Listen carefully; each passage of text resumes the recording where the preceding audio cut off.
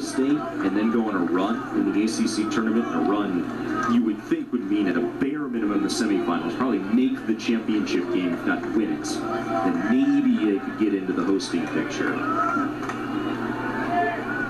I think the one thing we've seen this time of year, anything is possible. Serretti, high fly ball, left center field, grand slam!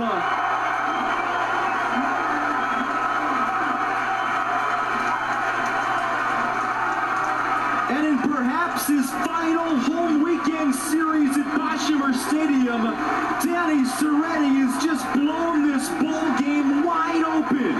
10-4 Tar Heels.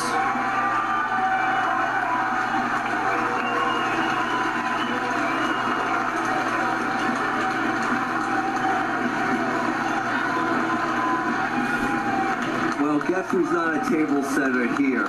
Serretti puts a jolt into this, demonstrates the leadership, the power, everything that you want to see at this situation. Grand slam, coming from really what could be one of his final at-bats in Boshemer Stadium.